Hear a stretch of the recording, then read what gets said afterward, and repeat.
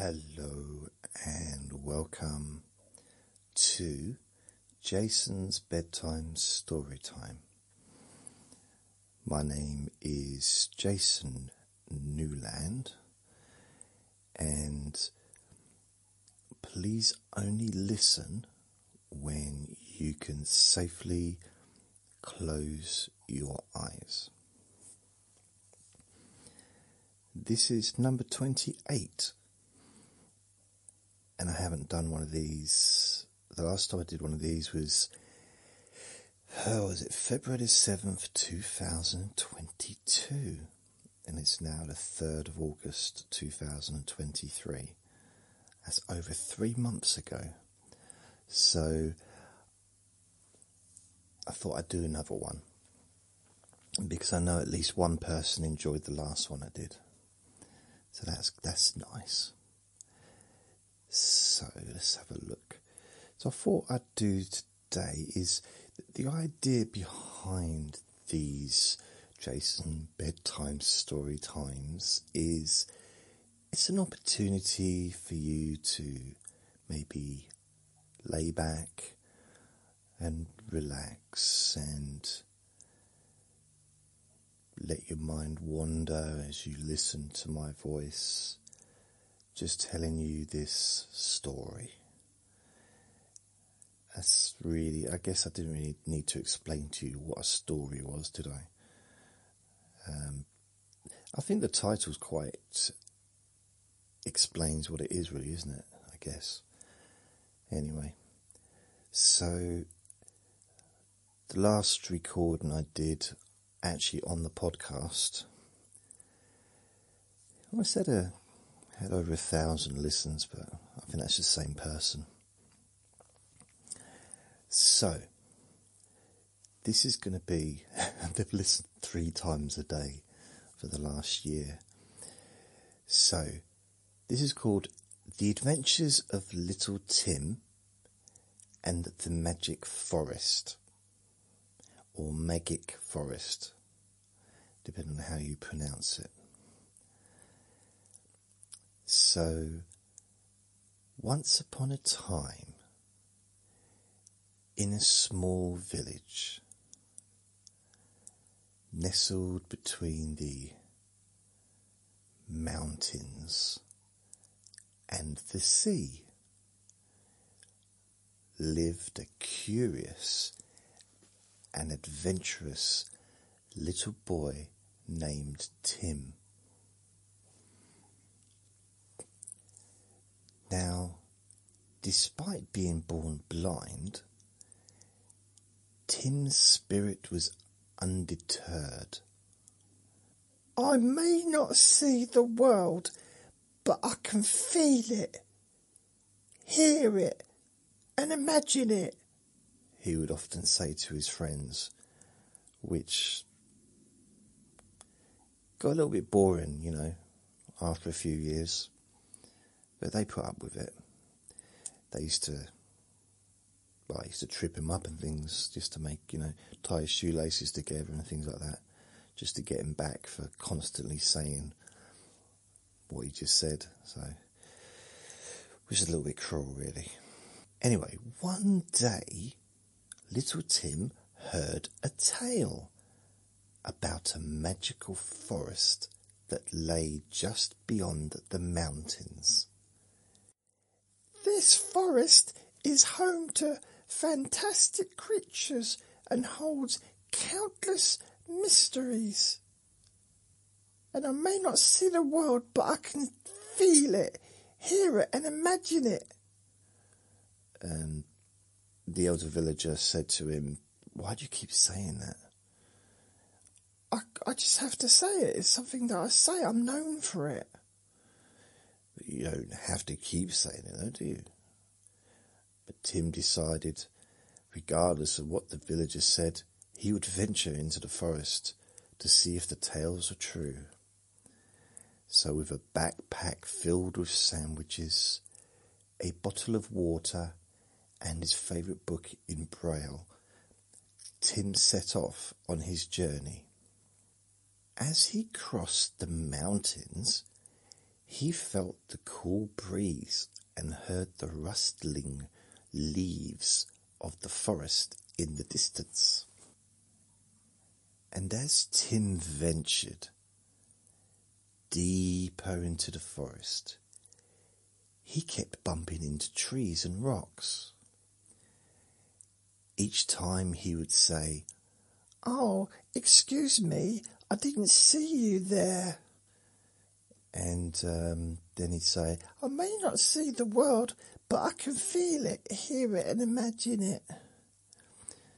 So he thought he was bumping into a person, apparently. I'm guessing, I can't read his mind. I can't really say what he's thinking, but I can tell the story from a third-person perspective, really. And the forest echoed. It echoed with his polite apologies and his own chuckles as he realised his mistakes. But suddenly, Tim stumbled upon a small frog.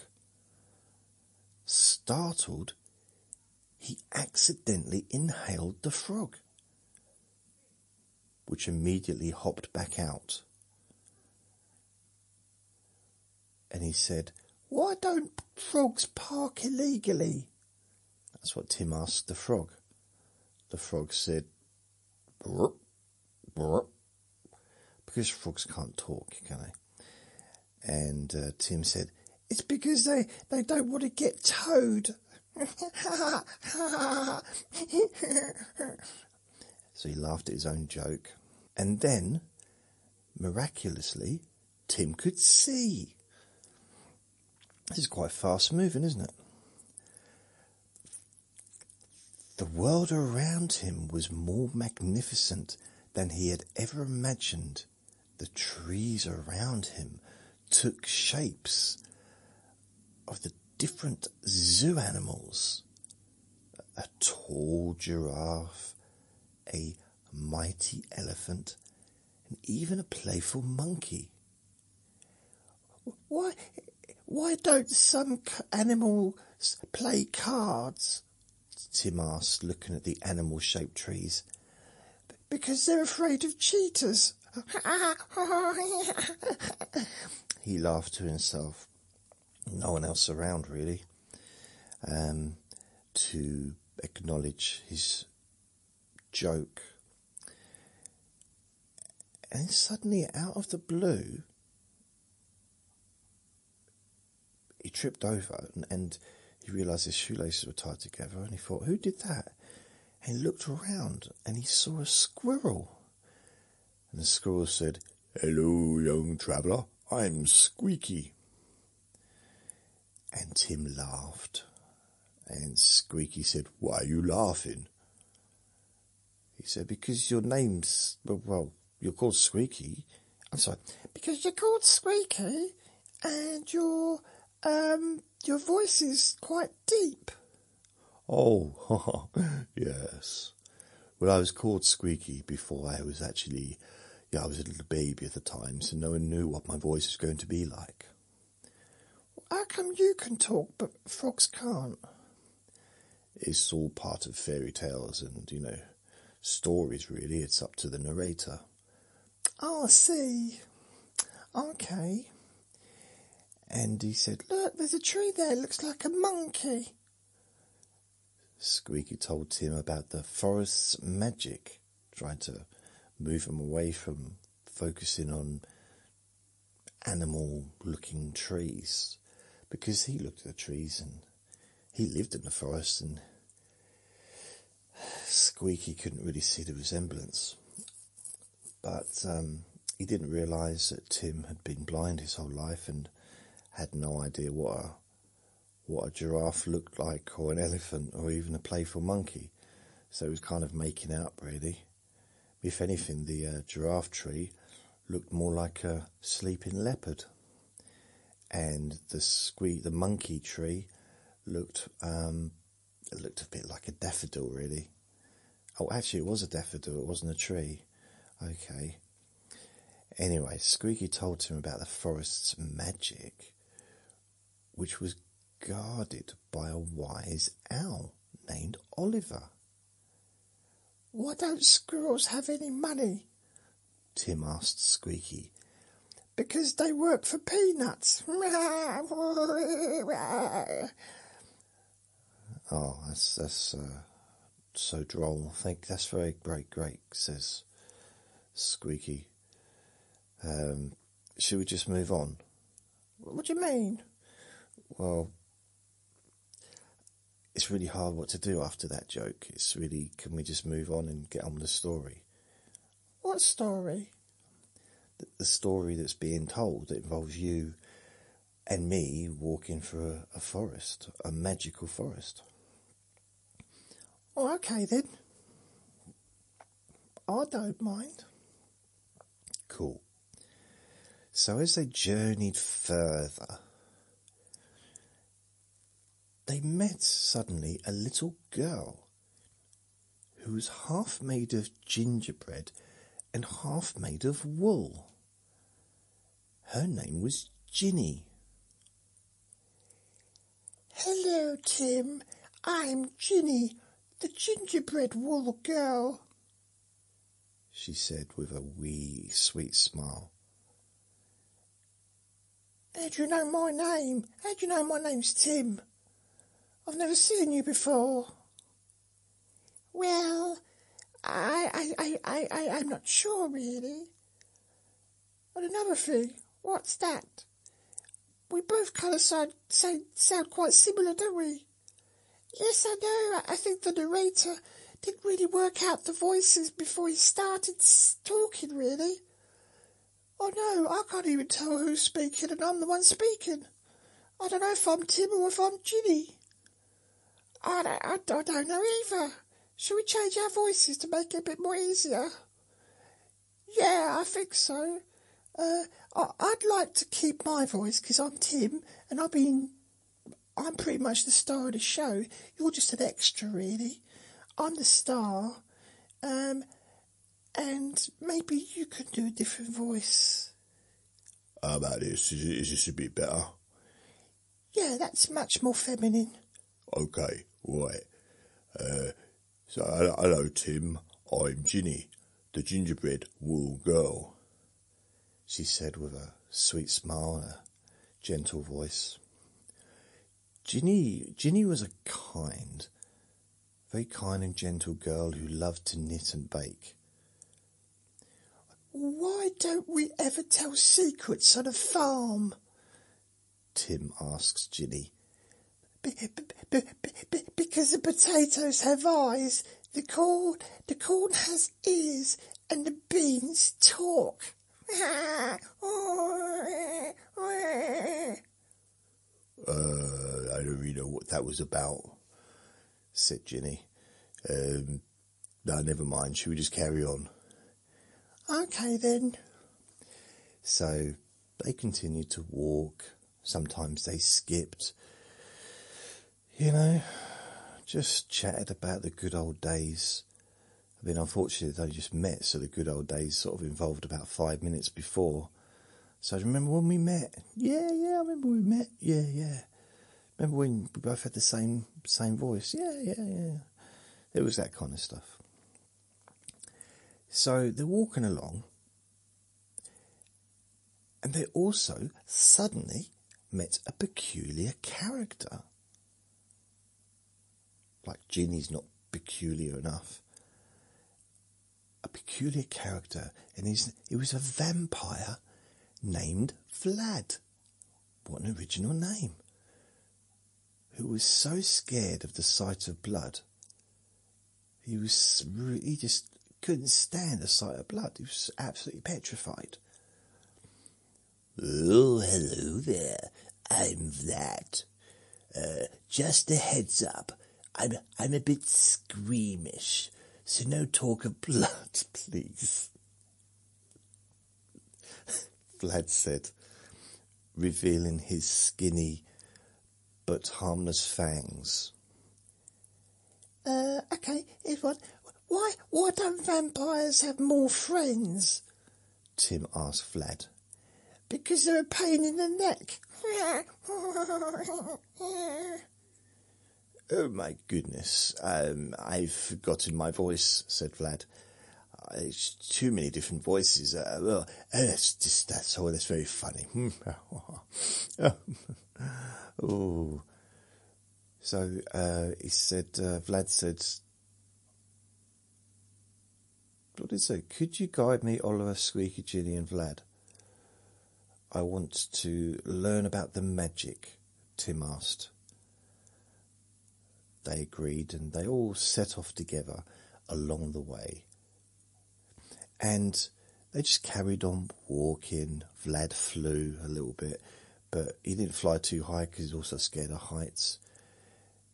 Ginny, they'd stop every now and then and have a little snack, eat a little bit of her. Squeaky, he was constantly nibbling on his nuts. And Oliver, I can't remember who Oliver is. And Tim, of course, is walking.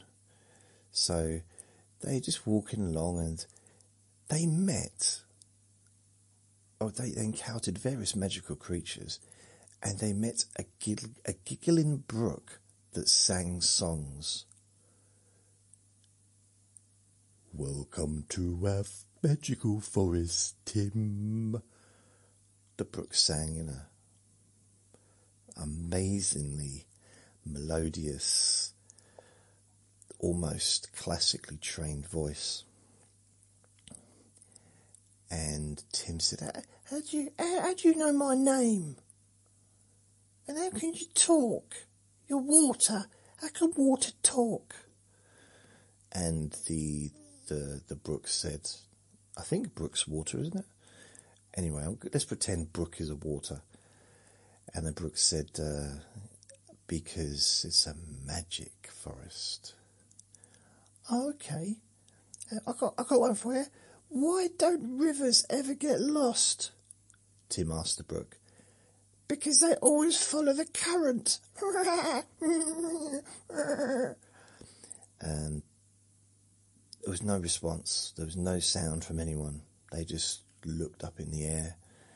And then suddenly, out of the blue, out of the sky in fact, dropped a grumpy old tortoise who told riddles. What gets wetter the more it dries? The tortoise asked, which Tim quickly replied, a towel. And then Tim said, Why don't tortoises like to talk to strangers at parties? It's because they're a little shellfish. The tortoise, he looked at the other people in the group, said, why?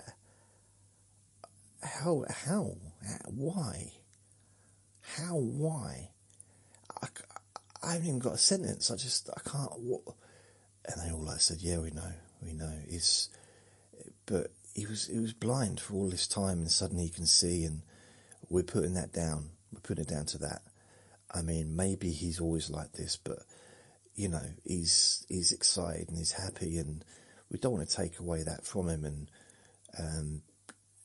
he seems like a good kid, but annoying, really annoying. But what can you do? What can you do? So, fair enough. So they carried on, and finally they met a family of rabbits who baked the most delicious carrot pies. Royal pie, Tim, is the best in the forest, the mother rabbit said, offering him a warm slice. How do you know my name? Everyone knows my name. Does that mean you don't want any pie? Of course I want some bloody pie. I just want to know why everyone gets... I'm not paranoid, I just want to know how do you know my name? Just have some pie. Oh, okay. Oh, here's one. Why don't rabbits ever get caught? Tim asked the rabbit family. It's because they always have a hair start.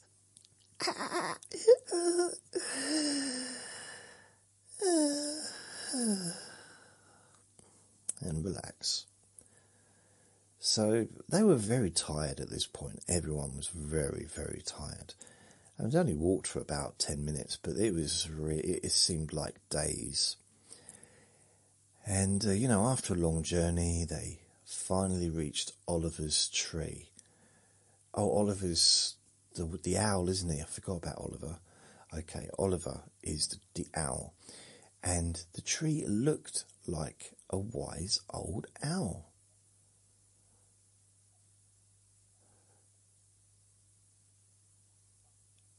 Okay. And Oliver said, "Hello, Tim. You've come to learn about the magic of our forest, is that correct?" And he explained to Tim the magic of the forest, and it was all about its harmony. And he said, "Every creature, big or small, plays a part in maintaining this harmony," Oliver told him. And Oliver said, "How do you know my name? How do you know my name? How? I don't get it. I mean, this is ridiculous. I don't understand." "It's okay, it is a magic forest. It's magic. Everything is magic. I know everything," said Oliver, the owl. That's it, it's an owl. But Tim, unable to resist, asked Oliver, "Why don't owls go on dates when it's raining?" It's because it's too wet to woo."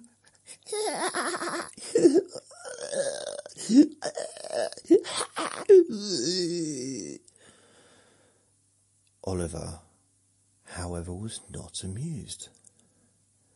"Tim," he said sternly, "your jokes are quite, unique. But remember, not every moment needs a punchline. Sometimes it's okay to just enjoy the magic around us. Don't need to tell jokes all the time. If you are going to tell a joke, maybe make it funny, perhaps." Tim wasn't so happy with that. It didn't really land so well with him. And he, feeling a bit bold, Tim challenged Oliver to a friendly wrestling match in their underwear. Now Oliver, surprised but amused, agreed. So they wrestled in the mud, and even though Oliver was much bigger and stronger, Tim held his own. He did, he held his own. And the forest echoed with their laughter and grunts and cheers of their friends. Now, after that, and after they all cleaned themselves up, had a little sleep, Tim spent the rest of the day with Oliver inside the tree, chatting. At least that's what they told everyone else they were doing. Learning about the forest and its inhabitants. And as the sun began to set, Tim realised that he had spent the entire day in the magical forest. "Thank you, Oliver, Squeaky, Ginny and Flad, and everyone I met today. I will never forget this adventure," Tim said, his heart full of gratitude. What about me? Said the frog. But unfortunately everyone had walked off, so no one could hear him. And when Tim returned to his village, he was a changed boy. I mean, he had different clothes on, but he was changed internally. Okay, that doesn't sound good. He felt different emotionally. He felt more uplifted, more open. Again, that sounds wrong. But, you know, he felt more in touch with nature and spirituality, maybe. Saw that the world was a much bigger place than his little village that he lived. And he shared his experiences and the wisdom he gained with his friends and family. The magic of the forest is in its harmony, he would say. And we can create the same magic in our village. We can, in our village. Not anyone else's village, our village. We don't care about other villages, just this one. Besides, there might not be any other villages. I don't think there's any other villages anywhere. I mean, they would be aliens, wouldn't they? This is the world. This village is the entire planet. I mean, we've already gone out of space into the forest. So, yeah, there can't be anything else around here. And so the tale of the magic forest lived on. It was passed down from generation to generation, reminding everyone about the magic that exists in harmony and unity.